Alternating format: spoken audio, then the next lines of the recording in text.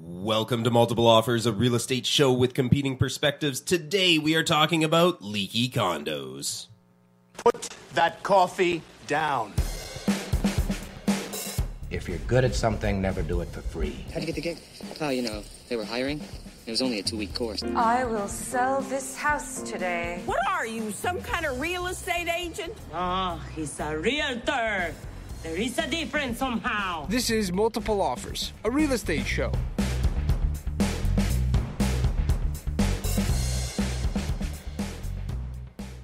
All right, guys, it is episode 41, not to be confused by Matt's title of episode 42 if you're watching this live. Did I call it 42 in my written title? Oh, yes, you did. I really think it's 42 today. Yeah. I had a bit of exciting news from probably our biggest fan. Sam sent me a text. Sam is our biggest fan. Sam. I think Sam's Sam- my biggest fan. Sam was your biggest fan. He watched our first live broadcast, and he was very confused. You know how people don't always sound exactly the way they look? Oh. Yeah. He decided he likes Matt better now that he's seen him than he originally did. Because he's huge in the video. Yeah, maybe because he's huge. He's like, I didn't realize Jared was so small. Oh, because of the forced perspective on you were in the 'Cause I'm corner. in the- Nobody I'm- puts Jared in the corner. I'm in the corner. Yeah, and then there was a lot of banter. Yeah. Back and forth, and he didn't realize until Liz jumped in and commented on something that he went to high school with Liz. So then he got really excited that there's like 6 degrees of Kevin Bacon to Matt Damon or to Matt Brabbins. Yeah. Well, that's kind of awesome. Yeah. So that's why he liked me, is not because he saw me, because he saw that I'm married. I married into New West. That might have something to do with it. He took bass lessons at Neil Doug's guitar shop. Neil Douglas Guitar Shop. Yeah. So he's part of the everybody in New West took lessons there. Yeah, and that was his comment of like, "Oh man, New West is even smaller." He's moved away, but So I'm accepting new fans now. If you're listening, Okay. Got a limit of 1. So but they got to be hardcore, I think. yeah, Yeah. Okay, I'm still messing around with my Facebook stuff, so you guys can. Well, I guess we're moving along here. We are moving along. thanks Okay. Facebook. Yeah. All right. I wanted to mention something that's been going on that I posted on one of our social media channels, is that we're the New West guys. Okay. But last week, for a very short time, we were the North Van guys. I thought we weren't going to talk about that. Well, I think it's worth being transparent. You did a deal in North Van. Did a deal in North Van. Yep. That's 2 bridges. 1 bridge. A tunnel and a bridge. How long did it take you to get there? How often do you leave New West? What tunnel did you go through? Well, What is it? Arthur Lang Tunnel? Is that wow, let's Second not Narrows do Tunnel? geography. You're talking about the Cassiar Connector? Cassiar Tunnel? That's not really an underground tunnel. It's just It's a tunnel. You can hold your breath. if you really felt like it. So 1 bridge, 1 tunnel, and you made it to the North Shore. What's it like over there? It was great. Yeah? Yeah, it's a great environment. I mean, like I said in our post in social media, the guy started in New West. He really liked New West. Saw a place he really liked, but he's got more family and stuff in North Van. And the budget ended up working out in North Van, so there he was. So we started out in New West, and sometimes the New West guys do have to leave town. Little field trip. And that's okay. Did you feel like you were cheating? Well, it's a little bit incongruent with the team name, but we do what's right for the client, what's right for the environment of what's going on, and we were moving around for a few different places for this buyer, and we represented him well, and I'm happy with how it all went. But like I said, Jer, I like to be transparent. You know, Yeah. they can't all be in New West. There's usually 1 or 2 that are outside. Just kind of works out that way sometimes. Yeah. What's going on with you, Jeff?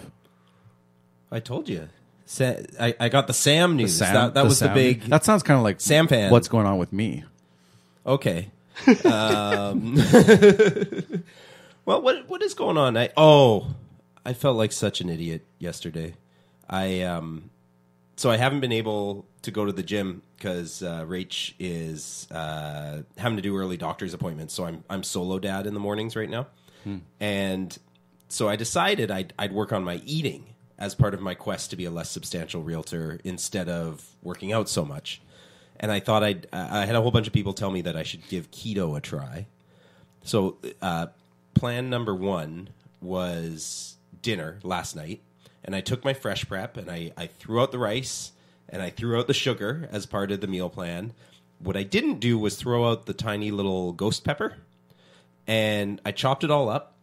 And Jer often has talked to me about wearing gloves while cooking, but I did not. And I must have scratched my nose at some point while I was cooking. And like midway through the stir fry, I started to feel like a little burning, and it got worse and worse and worse to the point that instead of eating dinner, I was Googling how to stop burning from getting pepper in your nose. On the internet, I found use vinegar, and I also found use milk. I found pouring vinegar down my nose did nothing, but milk actually did. So I had like a big paper towel and was just holding my nose, and it burned for 45 minutes. Yeah, ghost peppers are no joke. Yeah, I was in a lot of pain, and even after you wash your yeah, I'll you wash your hands afterwards, it'll still just one little wipe. Yeah, I've got an itch. I can give it a wipe, and it'll just sit there and linger. So you felt this pain as well? Not ghost peppers, just jalapenos or something. Right? It'll still the oils will stay on your fingers. So yeah, so I felt really stupid. So that's a good pro tip, and not the greatest start to my keto journey. I don't think. Yeah, it's a tough start. Okay, well today we're going to talk Leaky Condos. Yeah, I'll do a little quick news segment. We'll talk about what's new in the real estate world, and let's tell people why they really need to know about Leaky Condos still today. I've just been handed an urgent and horrifying news story. And I need all of you to stop what you're doing and listen. I got a news flash for you, Walter Cronkite. I am enlightened. Do it live! I'll write it and we'll do it live! This is Multiple Offers, a real estate show.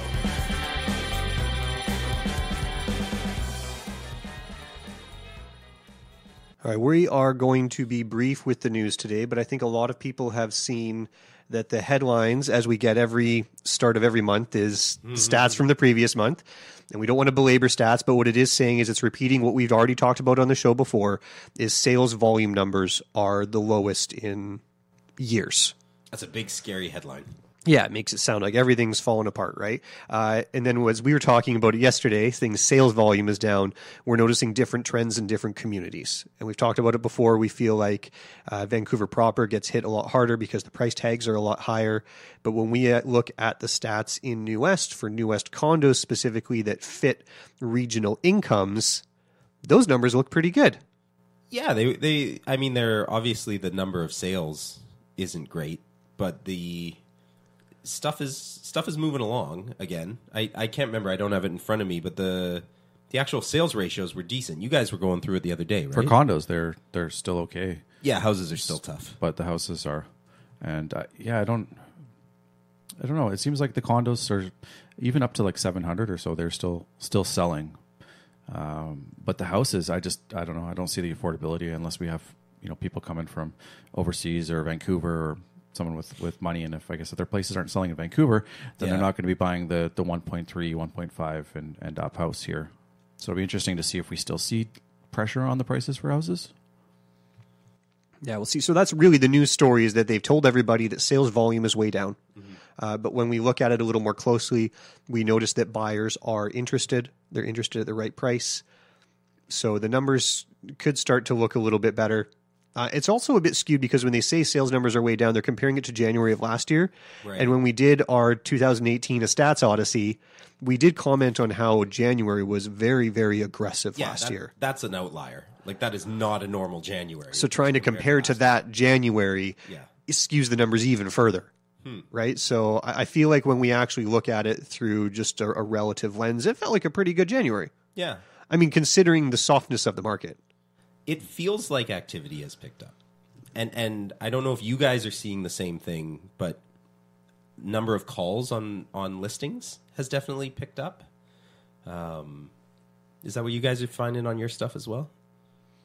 The ones that we have they're not brand new listings, so it's always a bit hard to gauge unless you've got something that's just hit. I would still say that they're getting more activity, and the activity we're getting is more serious and more sincere. Yeah. People are ready to take action. Again, if the price is right. Yeah. I had in the first 2 weeks of January more calls on a townhouse I've got in Poco than I had in November and December total on the place. And it did sell now. So, I mean, those calls turned into stuff. And, I mean, December was dead. Like, nobody was calling on it whatsoever. Yeah, so it's all coming together. Yeah, normal December stuff for sure. So that's the news. Well, should we... Now, we're going to change it up a little bit today. Oh, yeah, good thing you said that. Yeah, because I think we're going to tell a little story. Let's do it. It's story time with Jer. Great story. Compelling and rich. It's not always my story? No, it's not always your story. What if Matt has an awesome story to tell? Well, he can tell it to me or write it down and I will paraphrase. This is Multiple Offers, a real estate show.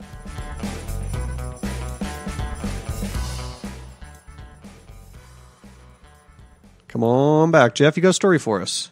Well, and I think you guys will be able to jump in and participate in this story because we all know about this, but we thought it was maybe a good idea to jump into this week, change the order up a little bit because it really highlights why leaky condos are still a problem. So there is a building in New West, and we won't say its name or its address, mostly because owners in that building are constantly threatening realtors with lawsuits. Well, we get that from a number of buildings when we give our honest opinion that we think it's a high risk building. Yes, and there are a number of them in New West. Yeah. And this story can apply to many buildings that are similar, but it follows a trajectory that allows us to expand on all elements of why leaky condos are still a talking point. Yes. And also to answer the main question, if they still exist or there's still a problem, there's still ones that are out there that haven't been resolved. Even though this is something that was highlighted, they knew about it, a long time ago, and it's still out there. Yeah. So to your point, Jeff, a lot of the owners don't like that have never liked that we had this to say, but we've been saying it for over 10 years. And your job as an agent is to look out for your client's best interest. And if your client is a buyer, they need to know that a building may be higher risk than other buildings. So we have a building. It's a low rise. It's stucco. It's got no overhangs. And it has tiny little amounts of work that's been done to the walls. Yeah, they've rain screened little portions here and there. Yeah, there are sections of rain that have been rain screened, and that can be quite deceiving because I don't know about you guys, but one of the things I always tell buyers is to look out for flashing on 90s or 80s buildings because they didn't do that on those buildings originally. And if you see, so for our listeners, if you don't know what flashing is, it's those strips that run between the floors, and that's part of a rain screen system. It's not the entire thing, but it's meant to. Water comes in the building. Yeah, let's break this down after we kind of get through story time. Well, I want to get to the point, though, of... we'll talk more about what flashing is, but this building has flashing that you can see on it, but they have not rain-screened the entire building. Maybe we should... What's the best way to talk about this building? I guess I'm getting a little lost in where to actually begin. Yeah, where I think it starts is that we understand, and we're going to come into this after we finish telling the specific story, is we understand the construction methodology that meets the characteristics of a leaky condo. Yes. And this building checks the boxes. All of them. It could be low risk, no risk, medium risk, or high risk, but it meets the characteristics, right? And then the next phase is, so over the number of years, we've wondered about the status of this building, and we say, well, it is risky. That's what we say to our clients. In years before depreciation reports and before they would do envelope reports, we had to rely on our own knowledge, expertise, intuition, and property inspectors. But what we know is some other warning signs are there, like Jeff is saying, that it has some portions of the wall that have been addressed where the stucco has been removed and it's been rain screened to meet today's standard for ensuring that it's not going to be a leaky condo. But it's only some of the walls. And they were always, the mindset that, okay, this one little section had a problem. Let's fix it. Oh, okay. And then a couple years later, and we see it's kind of one I'll take people if I'm on a buyer tour and it's something that maybe something came up and you're like, well, this is why I'm not really taking you here, and we'll go drive by and you can actually see where the cladding, the stucco is just buckling and crumbling, and it seems almost every year or two, a chunk falls off and breaks, and they've just kind of piecemealed it together and put done one repair. So they were doing their spot repairs, right? So that was the other part of it. One more thing, and we're going to elaborate on that, Jared, but the other warning sign that you couldn't see from the outside is that we knew they had moisture signs on the inside as well. Yeah, in this building, I think all of us have had firsthand reports of owners who have moisture problems on the inside. Yeah, so that's the other warning sign. So then the other part is that we do want to rely on professional reports. And then the depreciation report era came in, and they have some reports in this building. And I always sort of throw out the quotations of, this report reads well, quote unquote. Yeah. What does that mean? So they got somebody to come in, and we talked about depreciation reports before, where it didn't even it needed to be a qualified person, but it could be just a, basically like a capital sort of reserve fund study. It could be an engineer that comes in. There's all these different varying. I mean, my strata has the handyman contractor guy came in and created this report for us. So they're all over the map. But I guess they found somebody that did one. I'm not sure the firm that did it, but there was no mention of having any water ingress issues, anything like that. I had an out-of-town realtor call me 2 weeks ago asking about this building, being like, I read through the documents, and am I wrong, or should I be telling my clients to run screaming? And they were considering my listing or this one, and I was like, no, you should definitely come to my listing. Yeah, so this report doesn't say that a full building envelope replacement is going to be required. It says that your monitoring and your piece-by-piece work is sufficient. Yeah. But what we see is clearly that as multiple sections keep happening, there's a systemic issue. Yes. And if it keeps happening to all these different wall assemblies, it's likely that all the rest of the wall assemblies are going to need this remedy. And that's really the crux of it. Yeah, walks like a duck, talks like a duck. Yeah, Could be some form of duck. That's true, like 95% of the time. I think we'll get into a couple situations where it actually does make sense to only do portions, but that is very rare. Yeah, so this is one of those situations where we could look at and say, systemically, you're going to need it everywhere. The owners, they see a positive report, they sort of live there, they exist with it, and they say, well, we think it's working. And that's why they would be upset with us for saying that it's not sufficient. But it's blacklisted for us. Yeah, but we're telling our clients, like, hey, you run a high risk that if this needs the full repair around it, you got to come up with an extra $30,000, $40,000, $50,000, $60,000, right? So that's the high risk. So all the visible clues were there, and then at some point, the scales tipped, and it was determined at this building that it is a systemic issue, and it's going to need a full envelope replacement. So these warning signs were around for 10 years. We all said it was coming, and it was really a prolonged timeline. But now it's there. It feels like the big bill is coming. And they're one of the last buildings to have... Well, there's still many more out there. We're going to talk about those low, high, medium risk in the area that aren't rain screened from that era. But were we right to warn our clients? Oh, I think there were major. Yes. Okay, so yes. Short answer is yes. We were right to warn our clients. However, were we right to steer people away from this building 5-6 years ago, as we all were doing? Because prices have exploded since then. Maybe it depends on their financial situation. Because just because your value's gone up and you moved into the building doesn't mean you're going to have $40,000. I think the important thing is to advise people of the risks. And there's two risks, in my opinion. There's risk number one, which is you're going to have a 30, 40. I think the bill that's being proposed is actually even bigger than that. Well, yeah, prices are so much higher now than they were. Yeah, you're going to have a gigantic bill. But the other thing is, until that issue gets resolved, once it's officially on the table, the banks aren't interested in financing. So if you have to move, you might be in a really hard place. Yep, that's a really fair point too, right? So, and a lot of people, you tell them that's your option. Say you could buy this for $100,000 less than a comparable property down the street. Yeah, and they'll say, I just don't want the hassle, the risk. Yeah, and sometimes it's a dice roll. Like you've got some buildings that they're amazing floor plans, and the value is they have been reduced because of that. Right. And you can roll that dice, say there's no moisture issues in my unit, so I'm okay with that. And I'm getting a fairly good value for this property, for everything it's offering. And if in the event that they actually do it, and maybe it cost me $50,000, 60, 70, whatever, I'm still well within a good value for a comparable building in town. So they might be okay with that. And it might not happen, and they could just live there happily, and there's no issue until maybe time when they have to sell it. Right. So that's our most concise story from start to finish of one that showed the warning signs, sort of did some spot repairs throughout, tried to maintain. Eventually it caught up with them, and the big bill came. And as we mentioned, as we went through that story, there are scenarios where that may not happen, where you may be checking the boxes of the building methodology, but it doesn't work. So let's all break that down, and let's talk about leaky condos. Let's get nuts. You decide your own level of involvement. Well, I guess this is a case where we'll have to agree to disagree. I don't agree to that. Neither do I. Wrong. National debt. Wrong. You're an Wrong. advocate. Wrong. With that money, lost. Very nice words, but happens to be wrong. You're listening to Multiple Offers, a real estate show.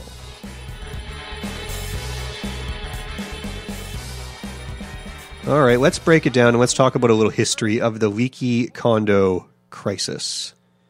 Dun, dun, dun. Yeah, and I think starting with some context of why this is a problem is definitely the place to start. So we've got, well, let's start off by figuring out your high-risk eras. Now, tell me if you agree with this. I've had inspectors say mid-'80s throughout most of the 90s is sort of your high-risk time. And there certainly are leaky condos earlier than mid-'80s, but that's kind of your most likely to be a problem. I would agree for the most part. I think one of the biggest things that happened is it was stylistically a type of building was becoming popular, and it was around that time. So if you had a builder that had, I got this crazy design that looks awesome in California, let's build one of these here, and that could have happened. Yeah, I mean around the late 80s or so.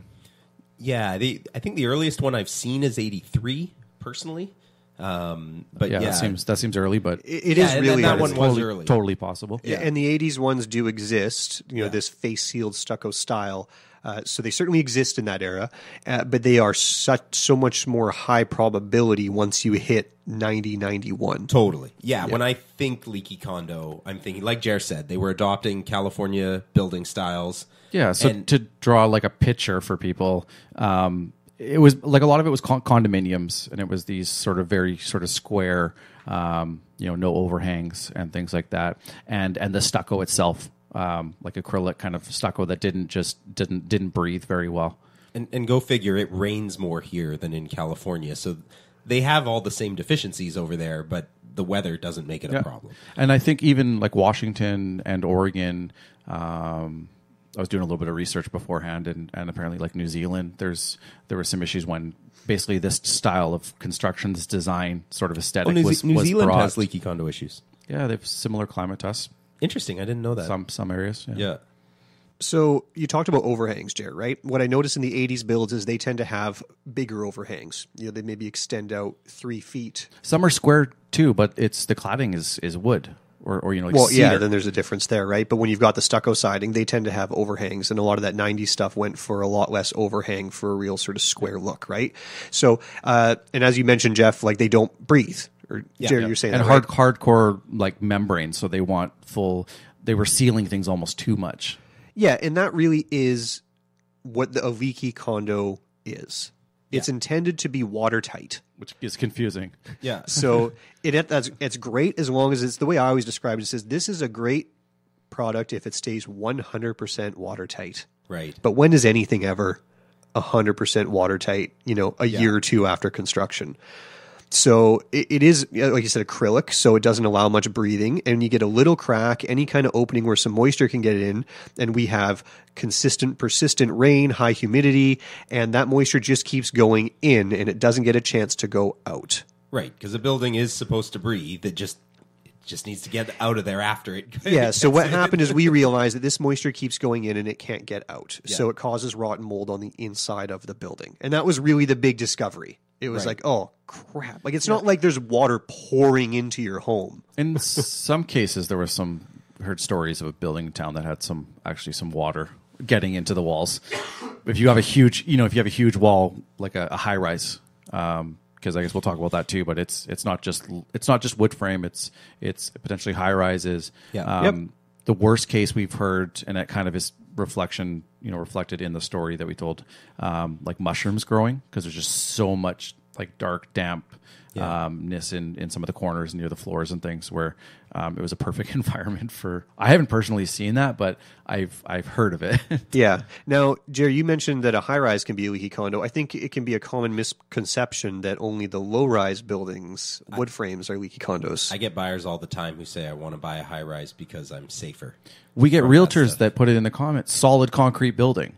Yeah, worry free, and and because they even the misconceptions there that it's a high rise, so it's concrete. It's got concrete framing, right?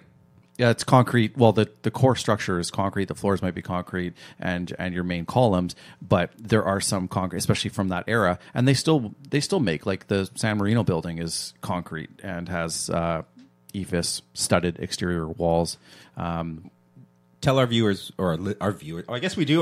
We do have viewers if you're tuning in on Facebook. Tell our listeners what EIFS is. It's just your face sealed cladding where they actually have. I mean, it's the opposite. Well, it's basically what the Leaky Condos part of that was having. It's sealed right on the face of the studs, so you actually have a studded wall, and just couldn't breathe, too sealed up. And it's porous, as opposed to some of the concrete buildings. Yeah, Well, it's concrete. Just it's a totally different. Yeah, solid different. concrete wall is very different than trying Yes. to build a wall and put a waterproofing coating on it with using variety of materials, right? So towers can be leaky condos. We've seen them have full rain screen added after the fact when they were built in the 90s. We've talked about engineers' reports that can read well. It can say, well, we haven't had high moisture readings or anything to that effect, so this building is in good shape, or different methodologies, the way that engineers investigate these buildings, right? Yeah, there's a building in town, not the building we were talking about before, but a building that's a very problematic building in New West, and they had thermal scans done on their building right when I was first starting. To see if the building was cold? To see if the building was moist. And that's a horrible way to phrase that. To see moisture levels. And I think that's proven over the years to be a much less reliable way than an engineer actually drilling holes and getting in there and really finding out what's going on behind those walls. Yeah.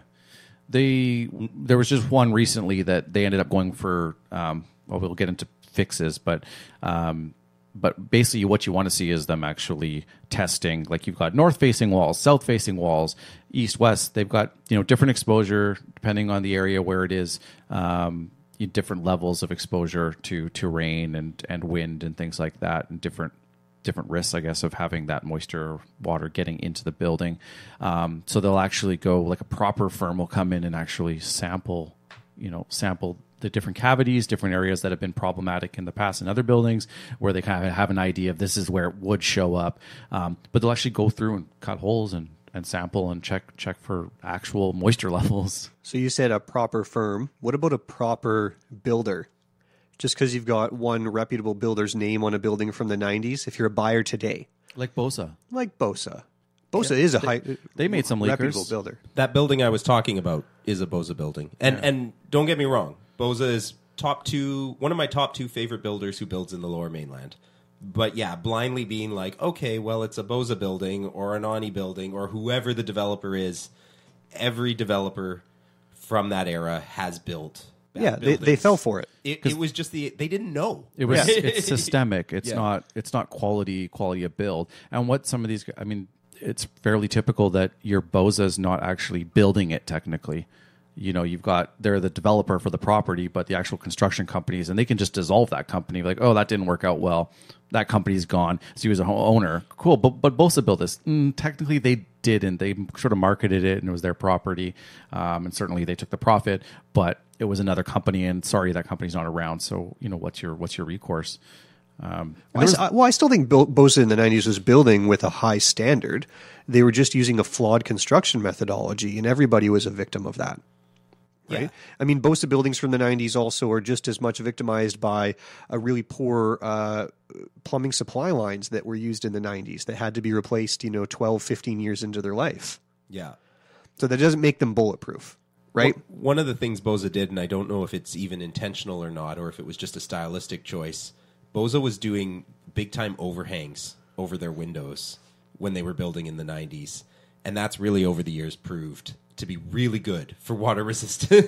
Buys them some time. Yeah. That's for sure. I mean, and that's only one developer's name we're throwing around, but it is common with our clients, and we'll see it too from agents advertising a listing. So if you're looking at listings as a consumer and somebody says, oh, Bosa built, and it gets sort of you really excited that this is quality, understand it's not the developer's fault, but there were some some methodologies that were ineffective in the 90s, not just rain screens. So we're not picking on Bosa. They're a good quality builder. Do you want to get into fixes?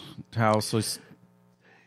Yeah, I mean, so we've confirmed obviously that the rain screen problem still exists, and we've mentioned there can be a low risk building, medium risk, high risk. Yeah, they're not building like buildings that are being built right now because the code has changed to this rain screening technology. They're not, it's not really an issue with them still being built, but there are ones that haven't been fixed. Maybe on the note of fixes, just before we get into the different methods, let's talk a little bit about the partial rain screen. And we hinted at it a bit when we were talking about the building that shall not be named. Yeah. And that's Band-Aid, not partial. Right. But what about partial rain screens? What are your guys' thoughts? There's one in town that we all know that has had partial, and it was. I mean, Matt, would you say 80% was rain screened, or is it even? Well, there's a number of buildings that are partial, so I'm not quite sure which one you're talking about. On the Key, the recent one. Mm-hmm. Yeah, probably 80 fair.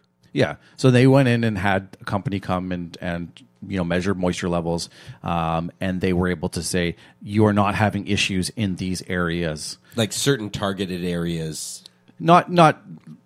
I would say targeted, but it's this whole wall sort of system is okay. Right. Okay. It's got a sufficient overhang, or it's facing west, so it gets lots of sun, so it does get to breathe and dry. Yeah. Those types of characteristics, and they'll say, repeatedly over and over, it tests as dry, functional. Yeah, I don't like the term partial because we've got some that have. Someone could say partial for the other one that we're not naming. Even though it's just in little sections. Yeah, what does partial mean? As Band-Aids, right? So unless, for me as a buyer, for me representing my buyers, unless I can see that a report that says we looked into it, we found that these were the areas that had issues and these are the ones we targeted, not, holy crap, rain screening is really expensive. Can we just do a little bit now and then we'll deal with the rest later? Right, that's when it's not a money-saving issue. When lenders notice that too. The only building I can think of offhand where I'm like, oh yeah, that made total sense, was when one material wasn't present throughout the whole building. I'm thinking of one of the very early towers down at the Key. They were worried about weight, is my understanding, and they didn't allow the entire building to be solid concrete. There's one wall that is EFIS, I believe. Two on the back. Yeah, and they rain screened that portion, but not the concrete part. That makes sense. That's a really good example because there's sister buildings, and one has rain screened the back, and one has gone with another fix. Oh, what a great segue! Yeah, wow, yeah, that might be your best transition ever. Woo. I've been working on my segues at home. So rain screening they came up with in, let's say, early 2000s as we need to address this issue with the water. Late 90s, I believe. 98 or 99, I think is the. It wasn't building code though until 98. Yeah, and are you sure? Yep. The only reason I know is because I lived down at the Key when I was in high school. We moved by the time I was out of high school, and I remember the tarps going up on a few of them. My place my first place I lived at, that was a 98, 99 construction, and all of it was done. Just because it's being done, it existed, but it wasn't necessarily code. No, it was late 90s. But there was some transitional going on though. Like you're right. It was modified. And that people were discovering it, but most built at like 98, 99 is going to be built with rain screen. That's an early phase rain screen style. Anyway. So they came up with this way to I mean, we haven't even gone into that too much, but basically a second layer of protection where you've got an air gap in between these two systems. So if water does get in, it can run out, and it also allows air. So if you have moisture condensation within the walls because of dew points and things like that, that can breathe as well. And I mean, and there's still people out there that think that it's a bit overkill. That if you did have water that snuck behind, you wouldn't be able to tell that there was an issue until it sort of presented itself inside the unit because you've got this like shield almost out in front. So, and then I guess I don't know if it was more recently, but they've got some paint products that it's not rain screening because you're literally just applying this paint and doing caulking and things like that. But it's a breathable paint that's supposed to allow. Are we talking about the elastomeric?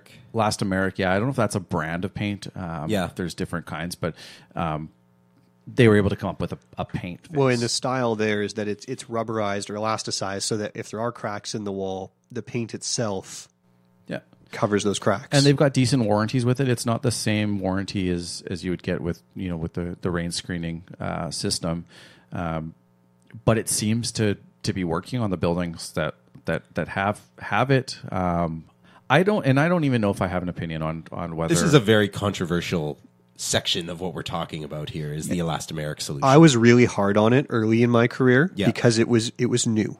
It was a relatively young product, and I wasn't sure if I could stand behind the longevity of it. Well, the inspectors were really down on it. I feel like inspectors are not as hard on it now as they were maybe even 5 years ago. Yeah, it's amazing how just time and proof of concept can change opinions. So buildings now that have elastomeric paint, we seem to be reasonably okay with as medium to low risk. Yeah, we still do our due diligence with buyers, and we'll look in and be like, what kind of, do we have ingress issues that are happening? Like maybe this was done 5 years ago, but it's still an important thing that we all raise to our clients, right? That it was built in the time. They had some issues. This is how they resolved it. It was a more cost-effective way of resolving it, and it seems to be working. And this is the example with the two towers that you were... Yeah. Your amazing transition. Going back to that in a really, roundabout way. One of the back sides was done with the paint, and I don't know, in terms of percentage-wise, it's maybe like 30% of the building. Yeah. On a north facing, so less exposure to the elements. One building rain screen and one did the paint. And as far as I know, both were working. One probably saved some money. One thing people should know is even though we can't really speak to whether the elastomeric will stand the test of time, as a buyer, you should be aware that the banks don't love it. I've encountered problems with financing, especially people who have less than 20% down and have to get insured by CMHC going through elastomeric paint. Now, not every bank. Like, we've found... But some of them are pretty cautious still. Yeah, I don't know, because you don't necessarily know. Like there's deals that finance in these buildings. You don't necessarily know the particulars of their financial situation, and sometimes it's just a matter of updating. The banks need updated information, or the insurers, CMHC, and so on. They just needed updated information that it was addressed. And I find a lot of times when the initial discovery is made that there's some water ingress, moisture issues, leaks, whatever you want to call them, they get a proper engineering company to come in, and it's what's in that report as being the suggested fix. And if the suggested fix is black and white, this needs rain screen, they will not budge on that.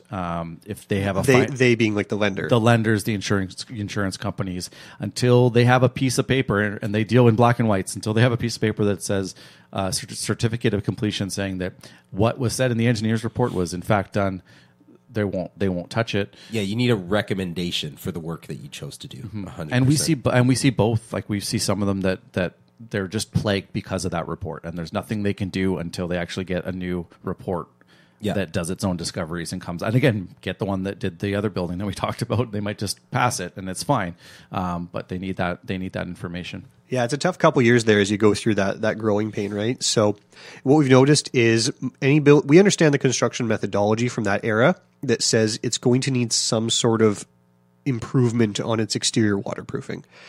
Possible remedies are full rain screen, and we saw a number of those in the 90s. We haven't seen one recently, really.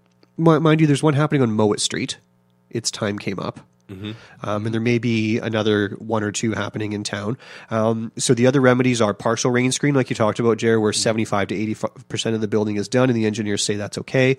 Another one is elastomeric paint or something to that effect, continuous monitoring, caulking, making sure that no water gets in. So that's kind of taking the try to keep it 100% waterproof method. Yeah. Are there any other remedies that we haven't mentioned? Stick your head in the sand. Oh, yeah, there's that one. There are still some of those out there. Yeah. If we don't get an engineer's report, there isn't a problem. Yeah, ignore. And that works. Green tarps. Buyers don't notice. Buyers agents who aren't educated like we are don't notice. The banks, if it's not documented, they don't notice. you can get away with it for a while. I think you mentioned Moet, which I think is kind of an interesting one. That's an earlier 80s building we're talking about with cedar cladding. So cedar, and these buildings are all over the place, and you're like, well, that doesn't have overhangs either. Like typically that style, you're talking about like a four-story low-rise condominium wood frame building. And they just, and so with that one, they left some of those repairs to the exterior. I wouldn't necessarily call it a leaky condo, although there was rotting boards, and if you let your exterior rot, water's going to get in. But for that example, in those buildings, and not a lot of buildings might not know this, but if you leave your exterior maintenance too long, and they deem that, hey, we're actually going to have to replace a bunch of your siding, it's possible that you end up having to do a rain screen. Yeah, you can't repair. Yeah, it's kind of interesting, actually. Like, when the leaky condo crisis was at its height, the government of Canada came out with their recommendations for who needs rain screening. And basically, for the low-rises, everybody, unless they were vinyl exterior, they were like, yeah, you're going to have to rain screen. And we've been talking a lot about stucco as the big culprit, but it's not the only culprit by any means.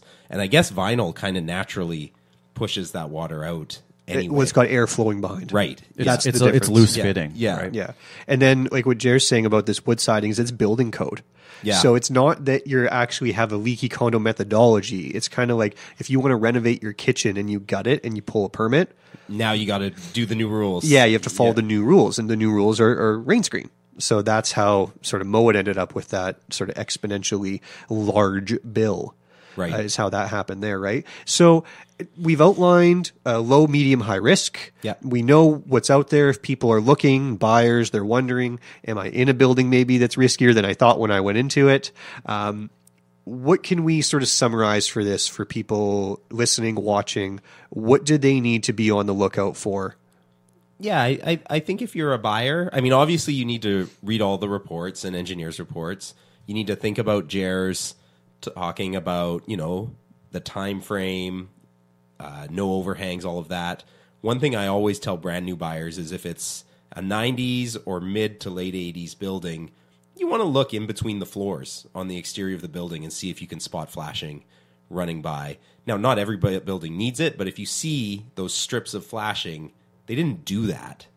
That's not construction styles in 1992. Yeah, the EFIS walls will be really flat. Yeah. And you'll have like little expansion joints and things that'll just be sort of caulked. You might see a little bit of a ridge, but the flashings that Jeff's talking about, yeah, they're metallic.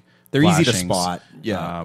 Under windows and but you have to be careful like because certain buildings that we've talked about, like one of them has done one wall and it just happens to be the front wall, so you see it and you're like, oh, this building looks like it's been updated. But if you walk around the whole thing, yeah, not so much. So the era, when was it built? Yeah. Physically, like we all do that when we're seeing these buildings. Like somebody emails us a listing and you're like, let me check into that. We'll try and look at the pictures. Sometimes you can't quite tell. You actually need to go and have a look. But certainly that's a good start. Well, and often when you see a condo building that seems disproportionately lower priced than the rest in town, there's a reason. Yeah, that might be the reason why. What a deal. Yeah. So typically we have a lot of first time buyers who discover that. They email us and they say, hey, I love this one. And you say, here's the reason why, right? We know it off the top of our heads. There's a couple of buildings in town that I was told about at the beginning of my career to the point that I've never actually stepped foot in them. Just there's been no need because we just know they're high risk, right? So people need to look out for this. We're recording this show today in 2019. 5 years from now in 2024, is this still a talking point? I think so. Yeah. Yeah. As long as the buildings are still standing. Yeah. You can put your head in the sand for a long time. Well, and Matt, you mentioned in New West that we haven't seen many buildings rain screen lately. Outside of New West in the Lower Mainland, you see tarps go up all the time. This is a very real problem throughout the entire Lower Mainland. Yeah. So it could be still decades going on as these buildings are still standing. To continue to stand, they're going to need a more aggressive fix. So it's going to be a talking point for many years to come, even though we're coming up on 30 years. Yeah. And it doesn't always necessarily mean you don't buy it. There's some factors and some conversations that we need to have with people, with our clients, so they're making the informed decision, because it's not necessarily a no. There's a lot to know. So you're starting off at the right place listening to this show, but you need some expert opinions, agents, inspectors, different resources to help you out if you're really considering a product from that era. So that wraps it up as a good summary. What to look out for? Why do they still exist? What is a leaky condo? Hope this has been helpful. Jeff? Yes, Jeff. Yes? Yes? Oh, it was helpful. I thought, Jeff, you would like to wrap us up because I think we're wrapped. Yeah, that's going to be our show for the day. Thank you for checking it out. I've been Geoff McLennan, and you can find me at realestatennewwest.com. With me is Matt Brabbins and Jeremy Ray, and you can always find them at thenewwestguys.com. If you're enjoying the show, please leave us a 5-star review on iTunes or wherever you get your podcasts.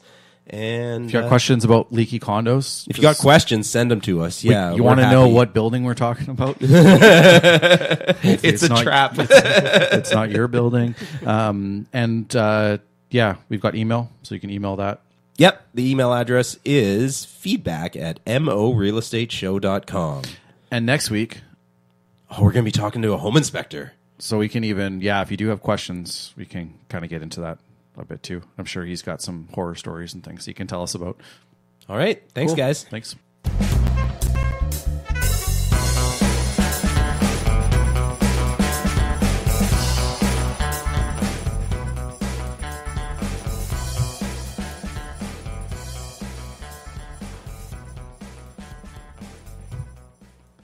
We went that whole show without mentioning any buildings by name.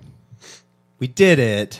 It was hard. I felt like it was difficult to. I was tripping over, like, in my brain. Yeah, like, it was really hard. Because you never censor when you're talking to a client. No, we're not scared to tell them what we think. Yeah. No. Yeah, so that's good. And because we're doing these Facebook Live things, we also can't edit after. Goodbye, Facebook Live. After the fact. Oh, we did get a question that something didn't come up. Are we saying bye to the Facebook people?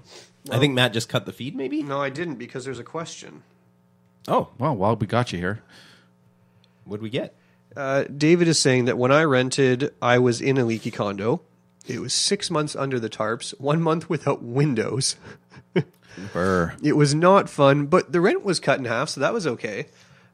Going through it certainly made me extra diligent when I bought a place, though. So that's a comment from David Brebner, which is greatly appreciated. It does remind you that, like we talked about, the option to buy into a leaky condo, knowing that there is some risk. Maybe you can pay for it. There's a benefit. Obviously, the value of the building should go up in the future. Right. But it is not enjoyable living in there during. Yeah. Yeah, thanks, David. We'll reply to your comment in post, as Jeff says. Cool, guys. Good show. Good job.